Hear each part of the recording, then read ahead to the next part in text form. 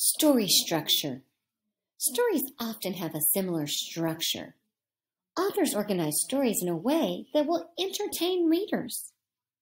They use a beginning, middle, and end. Beginning. In the beginning, the characters face a problem. Middle.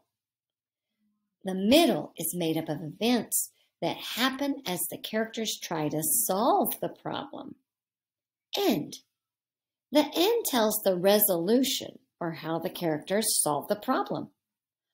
All of these parts make up a story's plot. A story's plot is the series of events in the story. The problem, events, and resolution make up parts of the story's plot.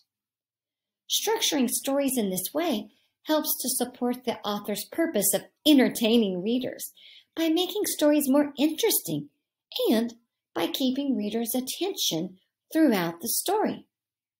Today, we will read a book called The Curious Garden.